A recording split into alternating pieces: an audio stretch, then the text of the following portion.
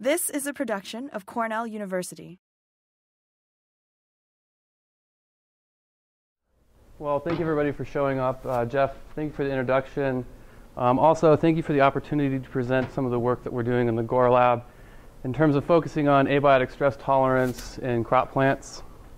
And so today, I will be talking about how we're using high-throughput plant phenotyping to look at the genetic basis of heat and drought stress tolerance in cotton. And so just to give you a brief overview of how the talk is broken down, there's some background information because outside of myself and probably Mike and a few others in our lab, I don't think many people in New York concern themselves with cotton generally. Then some basic plant breeding and remote sensing slides. These aren't to insult anybody's intelligence, just so they're all on the same page. And then we'll actually talk about the phenotyping experiment, including the platform itself, as well as the experimental design, and then finally how we process the data, the analysis that we do, and looking at those results. And then finally, the next steps in terms of where we're going with this research and what else we have planned for the future. So although cotton is not a food crop, it single-handedly makes up one of the three basic requirements for life, which is food, fiber, and shelter. And so no other food crop can lay claim to pretty much dominating one of the basic needs of life. And because of that, it is the #1 fiber crop in the world. It's grown in over 100 countries. About 100 million families' incomes depend on this crop, so it has a fairly substantial economic impact globally. The top three producers are China, India, and the United States. China and India kind of battle back and forth right now in terms of who is the #1 producer. You can see from the figures it's pretty close. The United States is third. So here at home, the U.S. crop is worth about $5 billion at a farm gate value. This translates into about $25 billion in terms of goods and services that's related to cotton production. There are two main species of cotton. There's upland cotton, and that constitutes about 95% of the acreage in production. That is what most of us are wearing currently. And then the other variety is Pima, and this is more commonly called Egyptian cotton or Sea Island cotton. In this bottom photo, you can see that upland's on the left. I don't know if it's come out that well on the screen, but typically upland cotton has a little bit wider fiber, where Pima cotton is a little bit more cream colored. What's interesting about cotton is that it really is a perennial tree that we cultivate as an annual row crop. And because of that, crop management is very crucial. And so the problems of G by E by management become pretty central in terms of how the crop is produced. With that being said, the cotton fiber itself is pretty interesting, the fact that it's a single cell outgrowth from the surface of the seed.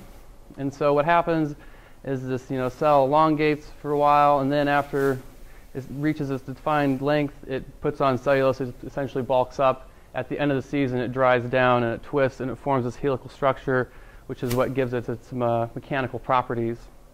And the other thing that's interesting is that the fiber itself is 100% pure cellulose. So like all all agricultural production, the increasingly variable weather patterns that we see and the diminishing freshwater resources that we have occurring put a great strain on all agricultural systems, and cotton is no less susceptible than anything else.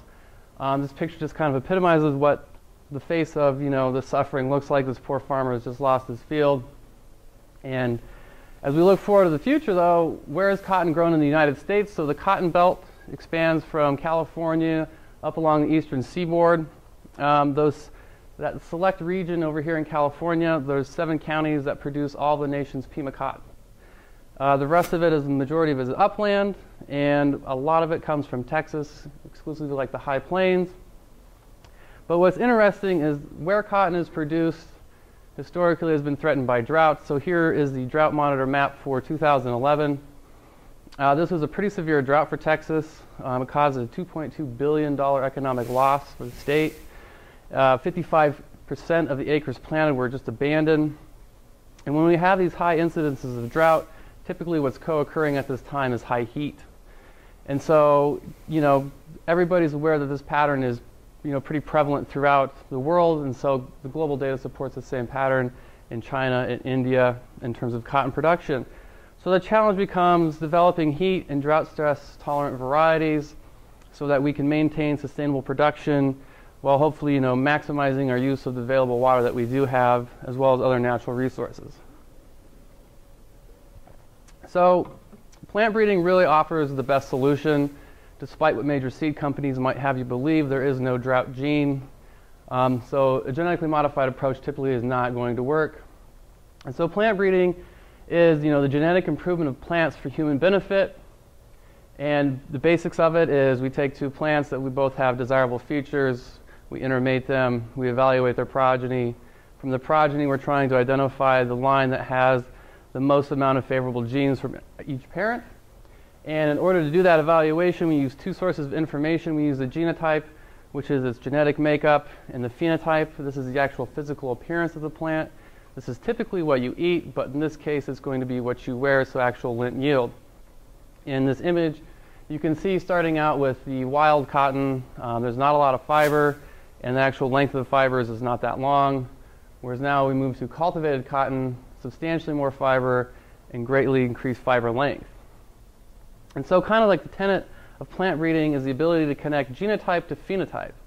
Given that if we understand the underlying genetics of a trait, we better understand the system, we can more effectively manipulate it to our own will, if you want. In this case, producing more lint fiber. And any way that we can understand the system, we can speed things up and develop cultivars more efficiently. Currently, right now, for most crops, it's about a 10-year cycle to go from a cross to releasing a commercial variety. So anything we can do to cut down on that time greatly helps us in terms of meeting climate change as well as production demands. And so kind of another basic of plant breeding is that it's a numbers game in terms of releasing new cultivars. Basically, if you cross these parents, the more progeny that you can screen, the higher success rate you have of identifying that one unique individual that carries the most amount of favorable genes from each parent. In terms of genetics and actual, studies of genetics, we want to work with larger populations because that increases our statistical power to basically dissect the genetic architecture. This means, find the genes, the causative elements that are giving rise to the phenotype. And thereby, if we can understand those processes, hopefully we can improve our breeding methods. But given that, the next challenge is how do you manage collecting data on large populations under actual field conditions?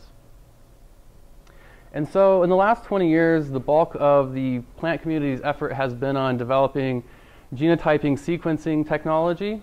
And so on the left, you see this top image is a ABI 377. 3,000 of these were running in tandem for over a year to sequence the human genome. That was in 1997. 17 years later, we have one machine, one day, one genome. So that gives you an idea of how fast technology improved. Unfortunately, for plant phenotyping, we have not seen that. In 1974, this gentleman is measuring a cactus with a steel tape measure. 40 years later, almost double, the only thing that's improved is we use a bar-coded measuring tape. And this kind of highlights, the problems of field phenotyping and why, this new development is needed in terms of technology to address these issues. So classic field phenotyping, it's time intensive. It just takes getting people out there to collect the data. And because of this, you get a limited amount of data collected that constrains your population size. It influences how much data you can actually collect, so typically just like single time point. Also, there is the issue of quality in the public sector. Most of the data being collected in these large field trials is by undergraduates that have little to no investment in the project they're working on. So that's always an issue. Trait bias. Typically you're out there, you want to score easily identifiable traits like plant height, flowering date, things that don't take long for you to work with. You can just look at the actual plot and assess its score. And all these things give rise to the fact that classic field phenotyping is expensive. So what's coming up is this high throughput plant phenotyping, basically the combination of sensors and vehicles to collect data rapidly in the same experimental fields. This enables us to work with larger populations like we already talked about in terms of increasing statistical power. But more importantly, it provides us a longitudinal assessment of the phenotype. Instead of these single time point estimates, we actually get to see how the crop is developing along with the season. And this allows us to look at trait development versus the cumulative effects, like yield. At the end of the season, you measure yield, and basically you're capturing all the genetics that have taken place over the course of that plant's lifetime. Whereas if we can sample it at different points along the way, We can maybe tease apart what's occurring at each stage. Also allows us to look at traits in relation to their environment. Plants are sessile organisms, so they can't get up and leave if they don't like the conditions. So this gives us a way to assess how they're interacting with their environment. And I would say it's lower cost because obviously there is some initial investment in terms of the sensor platforms and getting them to work. But once you have that up and running, it's fairly easy to go through and collect data. So kind of the fundamentals. Basically, we're relying on proximal sensing, which is an applied form of remote sensing. Basically, it's just we're taking these measurements in close proximity to the plant using cameras. You've heard of multispectral, hyperspectral, regular RGB cameras. And basically what we're trying to do is quantify the interaction of the electromagnetic radiation with the plant canopy. And so on the right-hand side, you see a figure that I'm sure most of you are common or aware of. Basically, the reflectance of the different wavelengths that a plant reflects back. And so it's this combination of non-contact measurements in vehicles that permit the rapid and frequent collection of data throughout the season. And so for most of us, you're probably aware of normalized different vegetation index. This is a classic, high throughput phenotyping technique that's used. And so moving forward, here's the actual experiment that was conducted in Arizona. The goal of this was to understand the genetic basis of abiotic stress tolerance in cotton. Here is the current version of the phenotyping platform that's being used. You can see on the front is where you have your sensors arrayed. It has now been outfitted with an AC unit, not for the driver. It actually puts AC air out to the sensors to keep them cool. It now has an onboard small supercomputer for processing data. And so, briefly before we start that, it's the idea of quantifying stress response. The sensors that we have don't measure the stress itself. It measures how the plant responds. And so typically what we do is we work with multiple sensors that have overlap.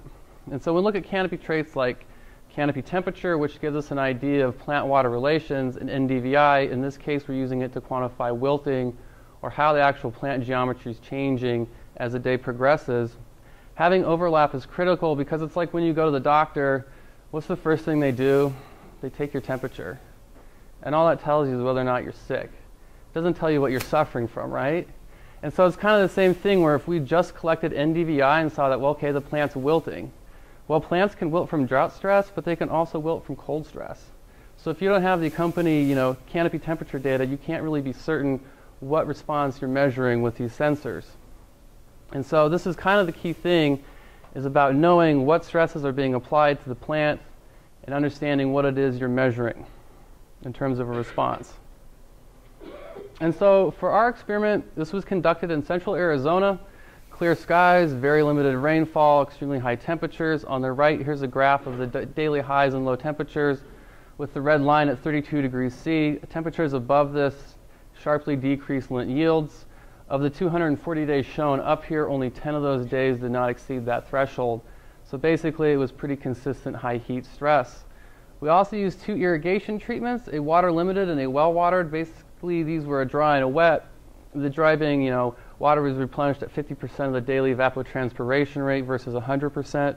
This was administered using subsurface irrigation, so this gave us a really precise way to control how much water the plants are actually able to access.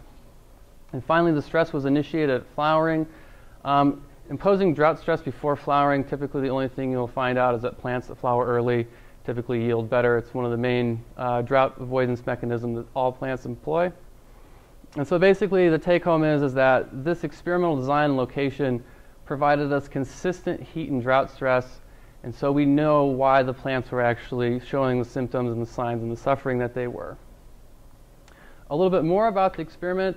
You can see in the photo here is the actual field itself, about 110 meters long. The circled, the square around the plots, these are the actual field that we used. It's 95 biparental upland cotton lines, and the canopy traits that we're measuring with our high throughput phenotyping platform are canopy temperature, height, NDVI, and leaf area index. Some of the physiological traits that we're also measuring is abscisic acid content and carbon isotope discrimination. These are two hallmark traits that are typically collected in terms of understanding abiotic stress tolerance physiology. Additionally, we collected agronomic traits, including fiber quality, lint yield and bowl size, and then fiber quality traits like length, strength, and fineness. And then the additional set of data we collected was this actual ionomics panel. So here is the actual platform that was used to collect the data. It's a high clearance tractor that's been retrofitted with these set of sensors. And so the one that the majority of you may be common with is the crop circle. It's an active multispectral crop canopy sensor. And so we had 4 of these arranged in a row. And basically each row underneath here is a unique genotype. The other one we had was an IRT, an infrared thermometer, collecting our canopy temperature data. And then finally, a ultrasonic transducer, basically a sonar, that's collecting plant height. And the key piece of equipment that really ties this together is having a GPS system that has a high level of precision. So we use an RTK GPS. So your standard GPS has a precision of about 3 feet. And given that these rows are closer than 3 feet, it wouldn't allow us the resolution to actually tie back the data points to the specific genotypes. This RTK system gives you sub-centimeter level precision, and so that's what enabled us to make sure that the data maps up to the right plants in the field. And then finally, there's data loggers to collect the data, put the timestamp on there, as well as geolocation position points. And it is fairly fast. It could collect all the data on that boxed area within here. It could collect all these readings in about 30 minutes. And so once we collect the data, it becomes a question of the analysis pipeline of what do you actually do with it now. And so now I'll walk you through about how we took the raw data and actually did the genetic analysis.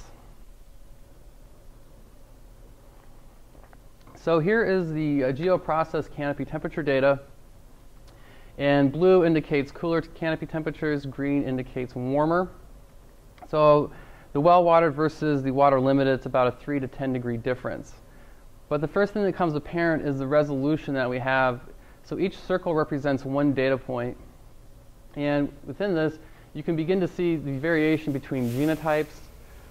You can even start to see variation within the field itself. You'll notice down here on this east end of the field, there's a little bit cooler canopy temperatures than the west end.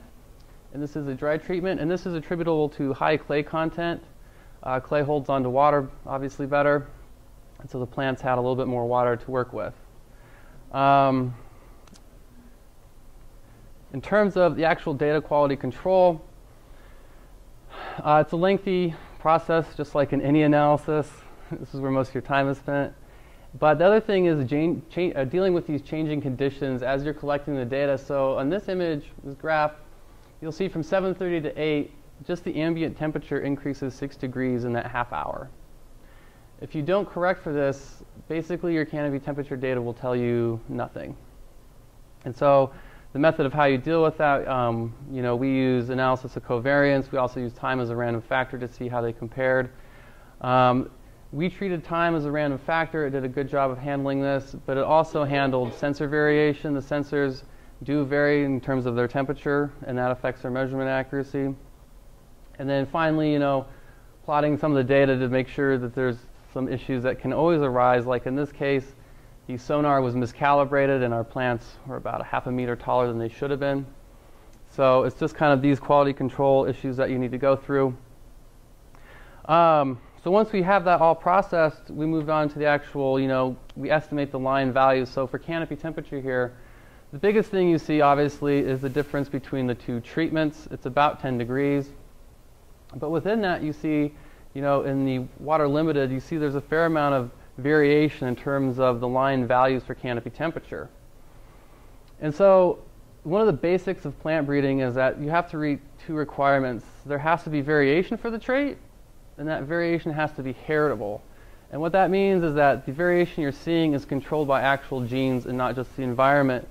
And so heritability is on a scale of 0 to 1. 0 means that the environment is driving all the variation that you're seeing. 1 means that it's all due to genetics. And so in this case, we had fairly high estimates of heritability, meaning the genetics is controlling a canopy temperature trait. Given this, you can also see we have here the parents of the population. And this is the idea of transgressive variation, in fact that, the progeny, some of these lines do actually get more favorable genes from either parent, and therefore they outperform either parent. So this is what we're looking for in terms of developing new varieties, is varieties that have these, canopy temperature properties in terms of being able to stay cooler. But what's really cool, and what really has not been done before, is measuring this in terms of time. And so here we have 4 time points across the day, 7, 10, 1, and 3 p.m. And we can see there's a range of responses in terms of the actual canopy traits. So down here for canopy temperature, canopy height, it responds pretty much just like you would think. The plants don't get taller or shrink over the course of the day. The difference you see is due to irrigation treatments, which makes sense that stressed plants just aren't as fit as the ones that have access to water. As we move up, we see that LAI has a slight decrease across the day as the plant begins to wilt. But finally, when we move up to NDVI and canopy temperature, you'll see that in NDVI, things start out okay in the morning. They start to go downhill by about 10 o'clock, and then from 10 to 1 p.m., this is the peak heat stress of the day.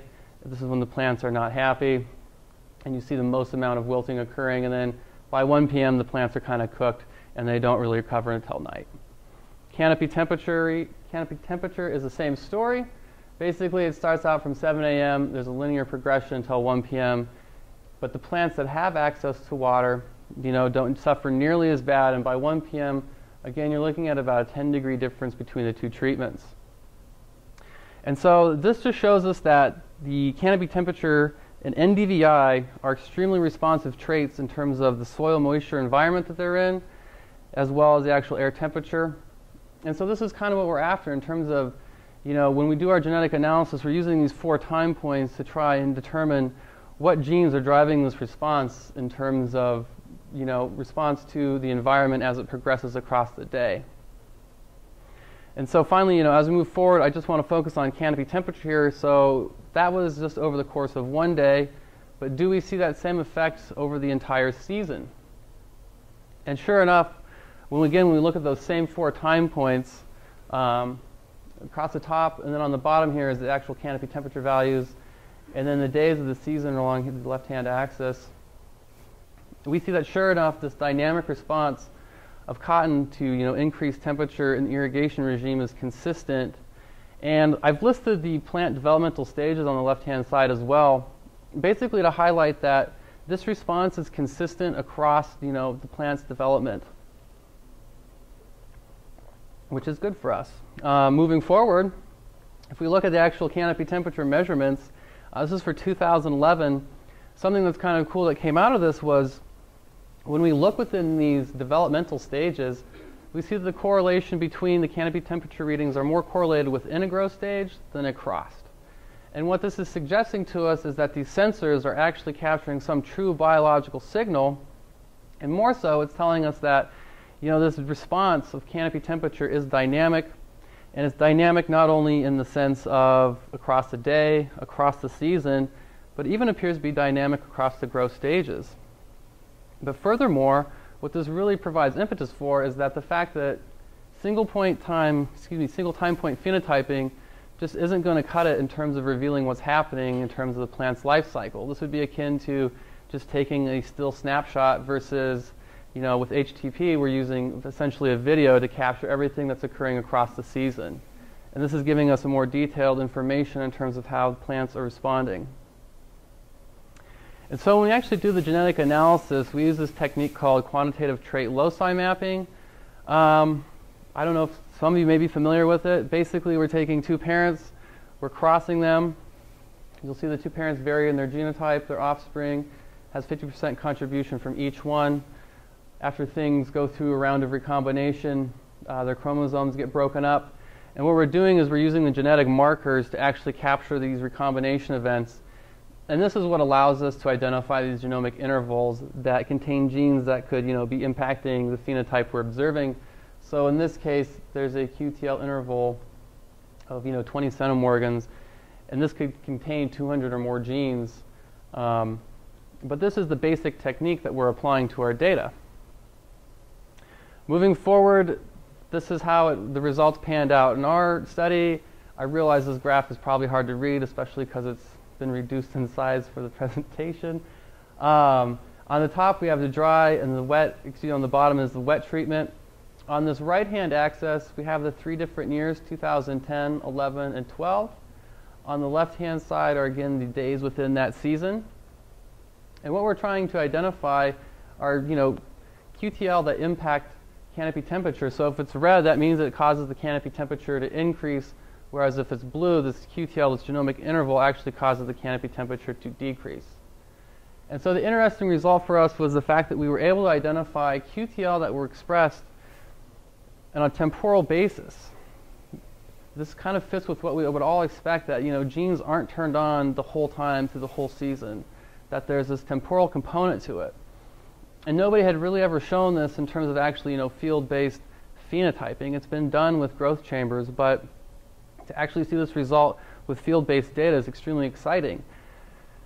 But as we move forward, I think we all know we live in an age where generating data is easy, it's cheap, it's not really an issue at this point. Now the point is, does this data actually mean anything? And so we took our canopy temperature results, and we also took the results from doing the QTL mapping for these other physiological traits like abscisic acid content and carbon isotope discrimination, and we overlaid those results. They co-located the exact same region. And then luckily enough for me, I finished these analysis probably like in April, and about a week later, the cotton genome was published. And so I'd rather be lucky than good, and then so we took these QTL intervals and blasted them against the actual genome sequence, and we found these candidate genes. This was the QTL for carbon isotope discrimination. There was only 4 genes in this interval, and one of them was this drought-responsive family protein, and looking at the other literature, it fit quite nicely with the response we're seeing in terms of water regulation. The other one, this QTL on this side, was identified for abscisic acid content, and again, when we did the blast search against the genome, the candidate gene that we identified was an AVA response binding element factor.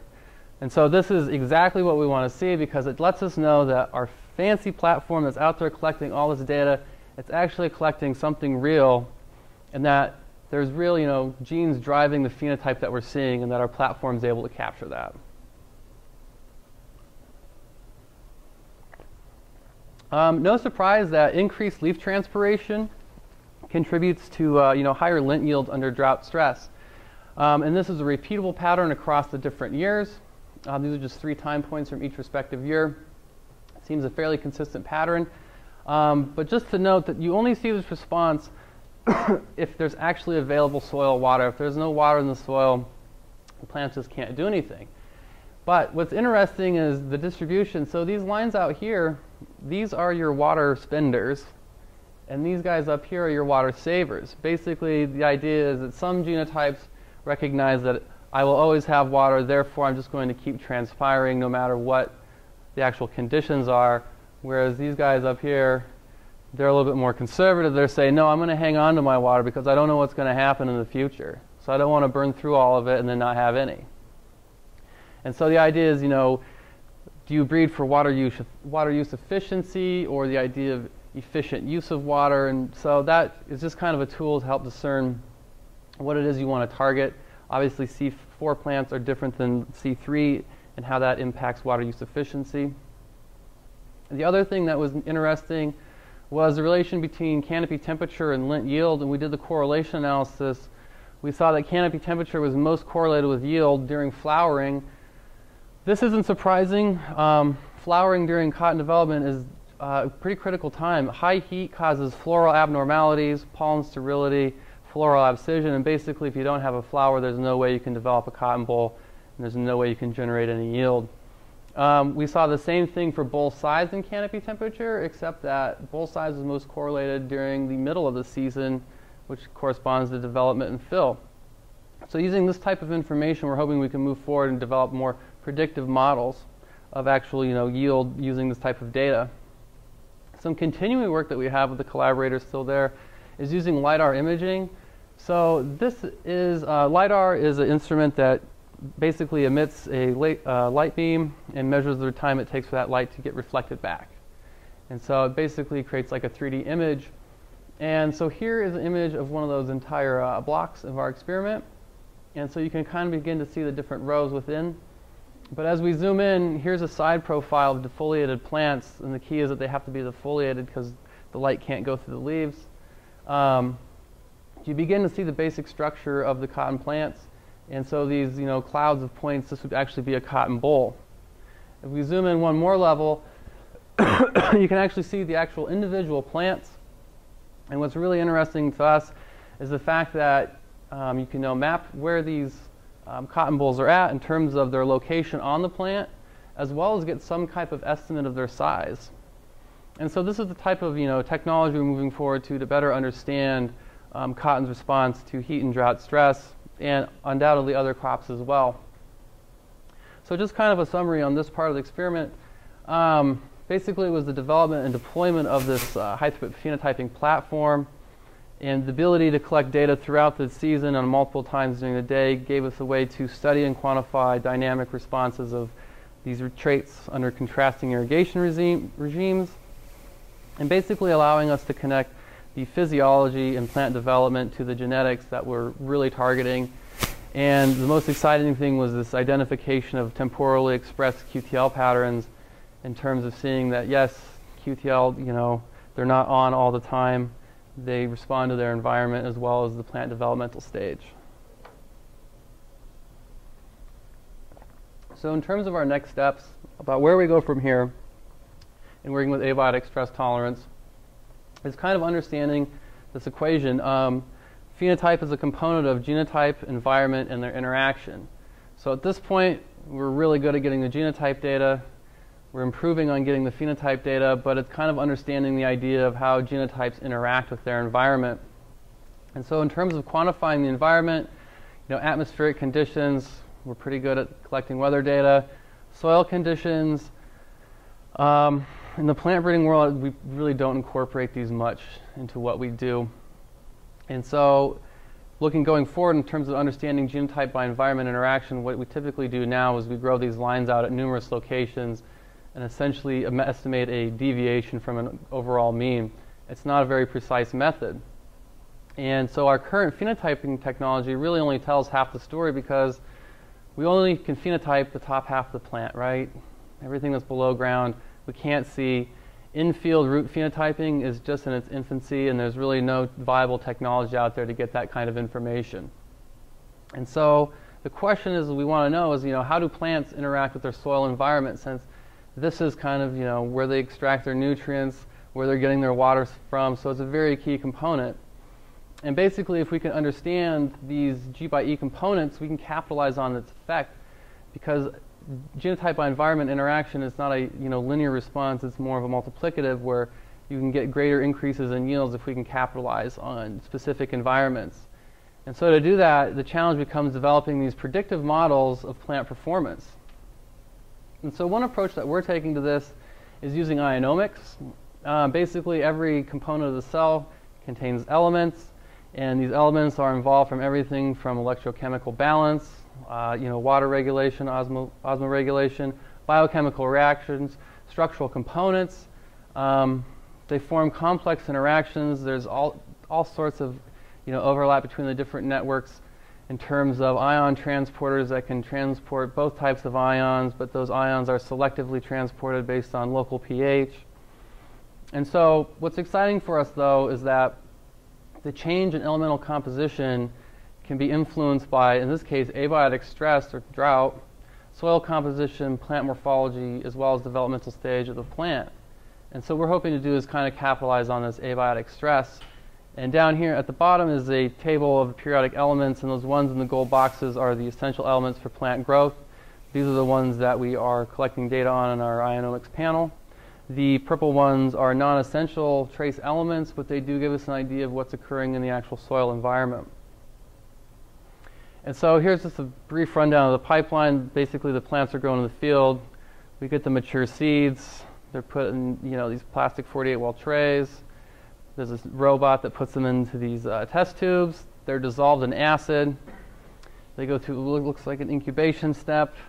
Then you have your technician Greg Ziegler, bless his heart, he plates them out and then he runs them for you on the ICP-MS, which is an ion-coupled plasma mass spectrometer.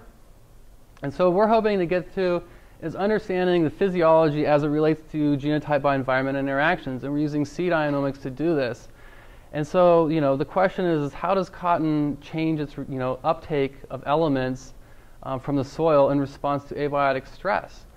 And this could really help us, understand the environmental impacts of physiology, and also maybe potentially provide us with some type of predictive tool to understand which of those genotypes are better able to cope with stress. And so in these biplots of the elements down here, you can see that strontium and calcium don't really change from the well-watered to the water-limited treatments. But if you look at cadmium, it changes quite a bit in relation to the other elements. So this would be something we'd be looking for in terms of maybe some type of, if you will, like a biomarker to indicate, abiotic stress tolerance, how plant would use cadmium in order to cope with heat and drought. Extending this work a little bit further, this is a variogram of the calcium ions in the seed after correcting for the different irrigation treatment effects as well as spatial effects of the field. And you can see on this east end of the field, again, you have these high residuals.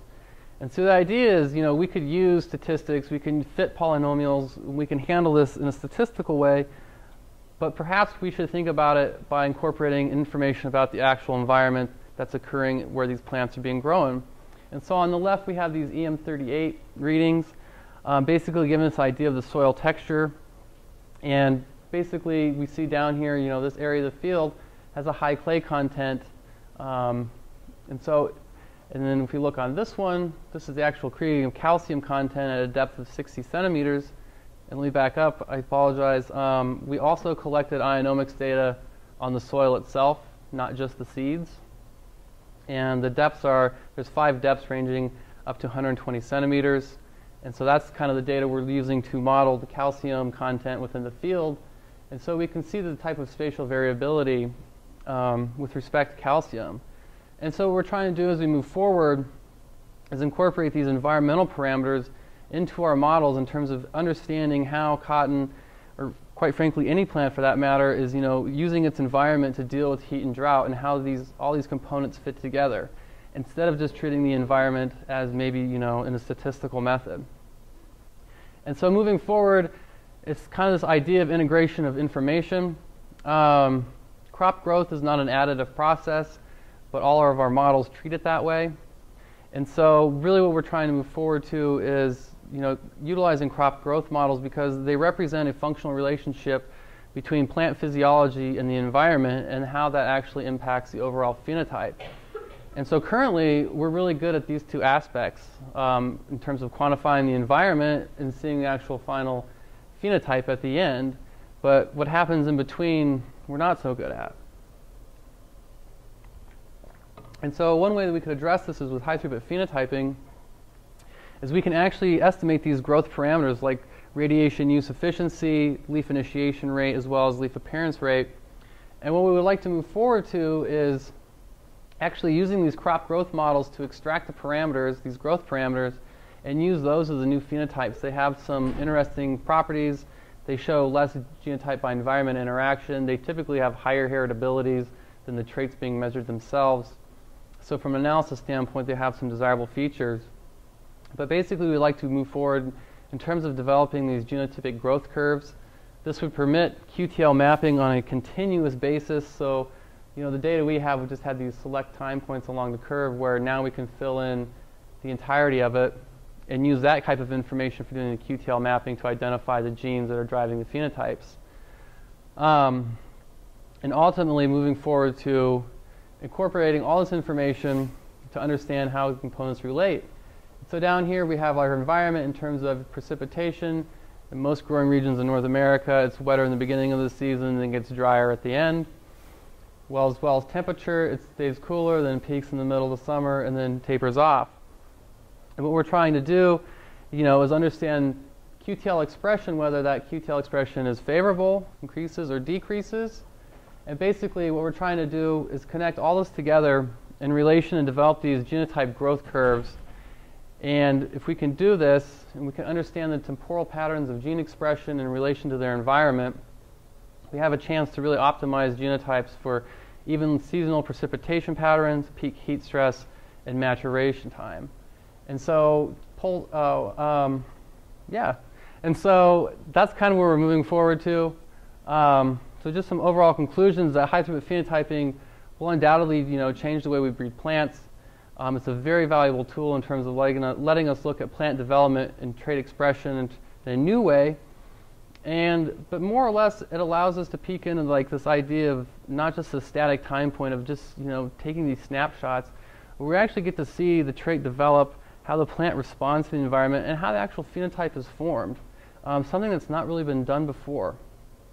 And so if we can successfully integrate all this information, hopefully it will help breeding for precise environments. At the bottom line, we're trying to optimize varieties to help farmers, because farming is an extremely risky business. Since most of us are in this room, I don't think we make our income on it.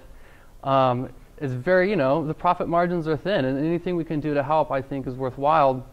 And I think this offers a very sustainable solution. And finally, addressing the issues of climate change and how our plants are able to cope with that stress. In terms of people, there's always a ton of people to thank on a project of this size. So Mike, the Gore Lab members, Tim, all the people at USDA ARS where this experiment was conducted, including University of Arizona, as well as New Mexico State and University of Illinois. And with that, I would thank you for your time and attention and welcome any questions. So this is just a biplot in terms of how the traits are related in terms of their variance. So the angle between them is how their correlation value, and the length of the vector is how much variation there is. So I can't really tell you in terms of how that changes. I can only tell you how it changed relative to the other elements being analyzed.